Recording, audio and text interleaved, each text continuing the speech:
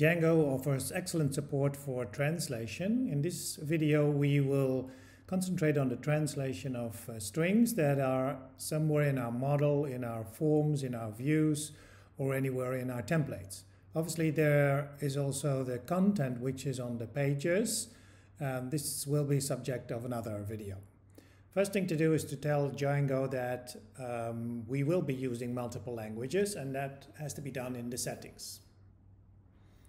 So here are the settings, and there we have to change a couple of things. First of all, let's change this just to plain English, and then we are going to add some languages. In our case, we're going to add French and Dutch. Then the next thing is that we need to add some middleware. Now I will explain that because Django is telling us exactly how to do that. This paragraph is very good to read because it explains how Django finds the languages and how it translates these languages. And what we have to do is to put Django middleware local middleware in our middleware setting. So, and it has to be in a specific order, which is explained here. So let's do that. It has to be there right after session middleware and before common middleware. Now we have to change our URL patterns because the URL patterns that Django has will have language prefixes for them so that we can use essentially the same URL but then for different languages.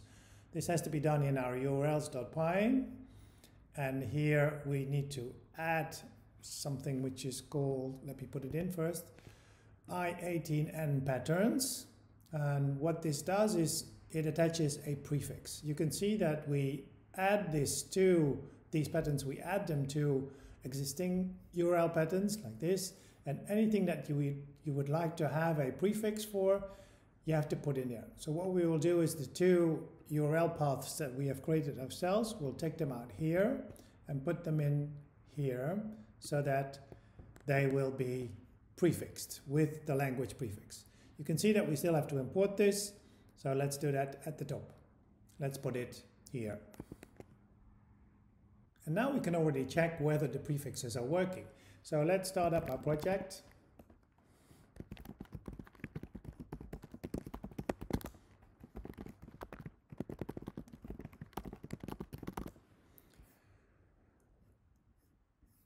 Go to our page, reload this, and see if we can actually bring up a French login page.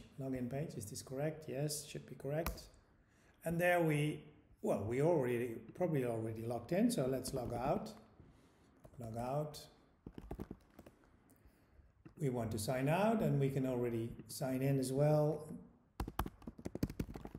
You can see that we use the French prefix, and it will bring us to a French page where there are already some translations.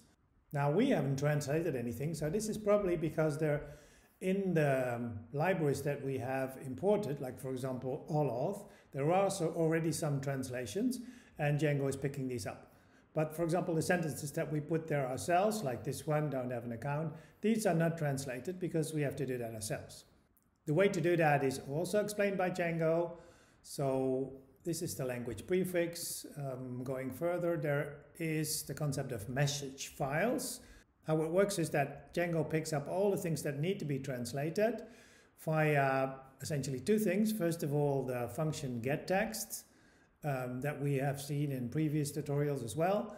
And the second thing is the translate template tag, like trans and block trans.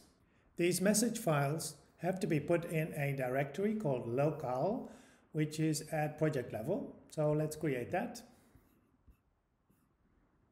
Directory local. And we have to make Django aware of this by going to the settings and importing that. Let's put it here somewhere. So local paths, that's the parameter that we need, and we need to tell it that the local directory is right there. Now we're ready to make a local directory in there, and we have to go out of the server now because we need to input this command, Django admin make messages, and then we'll make the French message file. The commands are all in here. Here's the example for German, for example. So let's do this. Oh, typing mistake. It should be messages, plural. This is better.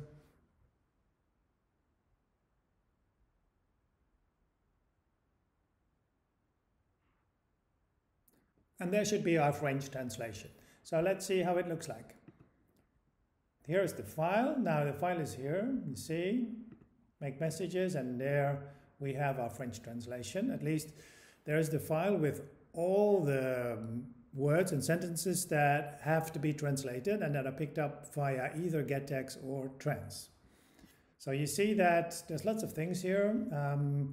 Actually, many of these things you can see are picked up from environment files, and most of these things will probably never end up in our sites because we didn't use them in any possible way.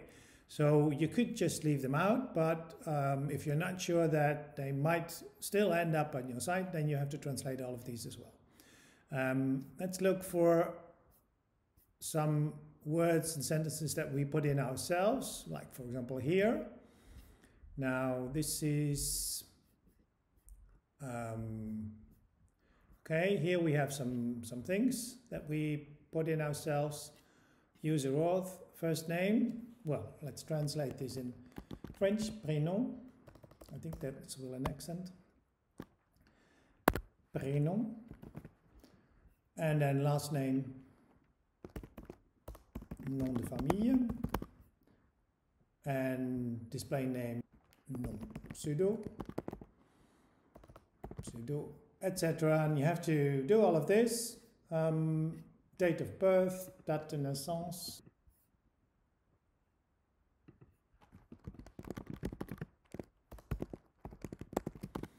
And well, this is too long obviously for doing it now, but basically when you've finished all of these words and sentences, then you're ready to compile all of these messages. So let's do that as well.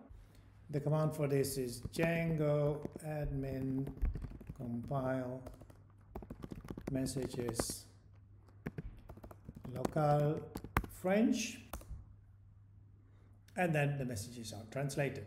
And then if everything is all right, then we have a second file here, which is called django.mo, which contains the compiled language. This is something that we cannot read because it's a lot of code in there.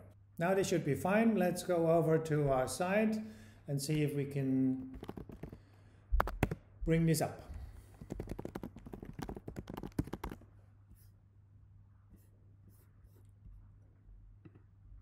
Let's log in. I think we can log in with Google now because we have identified ourselves with Google the last time. So let's do that.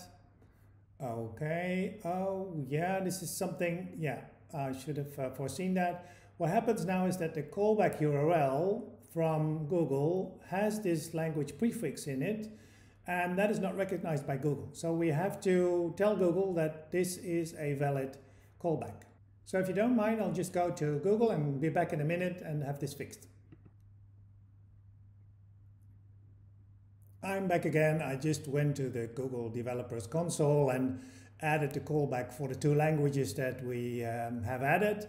And now let's try to log in again with Google. This is much better. And there we are. Oh, this is still English. So let's change this to French. And now we have some words already that we translated, like for example, nom, pseudo, and prénom, nom de famille. This is something that we just changed, and you can see that it's already changed in the account profile template. Date de naissance, which is birth date, date of birth. So everything is changed that we have actually changed in the .po file. The bad news is that we have to do that for every string here that we put in any template in all our sites. Thank you for your patience. I've taken some time to translate all the fields here and complete the translation files so that now this is fully in French. Now there's one thing we have to repair, as you might have noticed just a second ago, is that when we were logging in, I'll show you that again, we were redirected to the profile page, but we were redirected to the English profile page. And this is not what we want, obviously, because we want to be redirected to the French profile page. Now you see what's happening? It's redirecting to the English profile page. And this is because Olaf and also Django has a login redirect URL which defaults to accounts/profile, but it doesn't have a prefix. Let me show you that.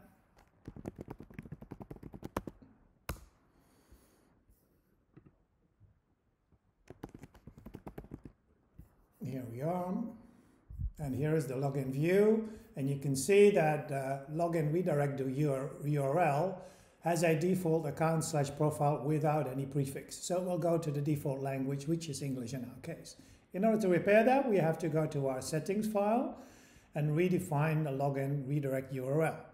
So let's do that. Let's put it here. This is redefining the login URL. Let's do that at the same time. And also the redirect URL, we use the name account profile and account login, which we have named in our urls.py, and we use the reverse of that. And by doing this, we ensure that Django has to go through urls.py, including the prefix. So this should do the job. Let's include the reverse lazy function at the top here, and then try it out. Okay, server's still running. Let's go to the login page. Let's log out.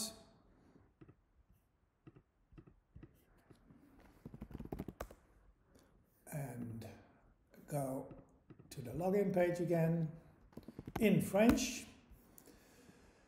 We log in. And then we are redirected to the French profile page, which is exactly what we wanted.